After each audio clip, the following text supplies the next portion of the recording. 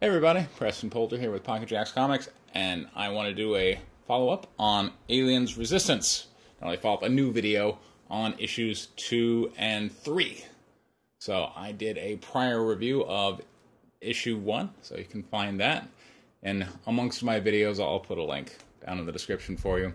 But this features Amanda Ripley of Alien Isolation fame, and she is teaming up with Zula Hendricks of the prior comic book Aliens Defiance. Pretty good. I was into Aliens Defiance. I was kind of disappointed with how it ended, only because I'm like, what? That's it? There needs to be more story, but you know, there is more story. They were just saving for Aliens Resistance, and here it is. So, issue 2 picks up immediately after issue 1. It features, okay, so now we know that Weyland-Yutani has this off in the remote planet. There is a special world where they've got a weapons testing facility where they're going to be testing the alien out on some innocent colonists kind of thing, and they're out to stop it. And all right, so they're sneaking on board the ship where the colonists are being taken, and you know we have colonists being beaten up by an android. The android makes a comment here. All right, so they're knocking them out with knockout gas. And there's this one colonist who won't breathe, and the android punches him so that, you know, he knocks the wind out of him. Now he has to breathe, and is like, "You're going to be part of something beautiful." I'm like, why would an android say that? All right. I mean, maybe, I guess we're kind of invoking Ash. But these are kind of like they're promoted or put forward as kind of the Seegson-style androids from Alien Isolation, which were not big conversationalists. You know, they just kind of had scripted things of "you always know a working Joe" kind of thing. Seemed a little tall. Maybe they're trying to indicate upgrades, but I don't know. That comment seemed a bit off. The combat in issue 2, I kind of take some issue with. All right, so they've clearly got guns. And they're sneaking along the ship, and they've got guns, and then they enter a hallway, and then there's a bad guy android, and they tackle him. And then tackling the android goes about as well as you would expect tackling an android to go. He punches her right in the visor, which gets a crack they have to tape up later. And then Zula remembers, oh wait, I have a gun. I guess I'll shoot him. Like, why wasn't that your go-to beginning? Why did tackling ever enter the picture? Inquiring minds want to know. So, they kind of get wind that Weyland-Yutani is going to do the weapons tests and then nuke the entire site from orbit. It's the only way to be sure. Only way to be sure. So, they decide, okay, we're going to steal the nuke. And so they sneak to this other part of the ship, and they steal the nuke, and then they go up on the surface of the ship, and here come a whole bunch of androids, and they get in this firefight, and here's where I'm like, okay, really? Because Zula gets hit, not bad hit, despite the fact she's in a pressure suit in outer space. It's not a bad hit. I mean, you would think like any hit would be a bad hit when you're in a pressure suit in outer space. But all right, not a bad hit, but bad enough to knock her off the ship. So now she's floating out there in space with the nuke, which is now kind of floating away from her. And then Amanda's like, hold on. And so she disengages and jumps to save Zula. And the androids are still on board the ship, like, shooting at her. I'm like, that has to be the easiest target on the planet. Like, once you're in just, you're out there in space, you can't alter your direction or course or anything. It's just constant speed and trajectory. Like, that's got to be the easiest shot to make.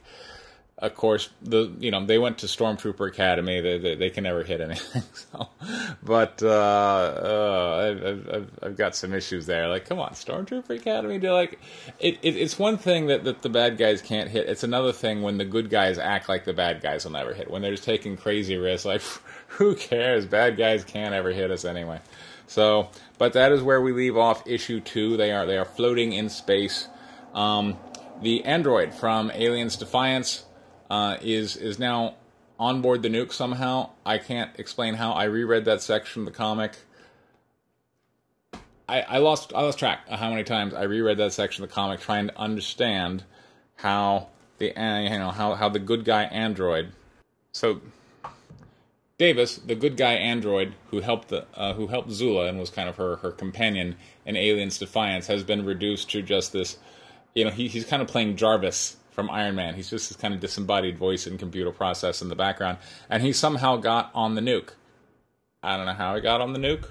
I reread that section of the comic 3 times, 4 times. I lost track of how many times I reread that section of the comic. Somehow he got on the nuke.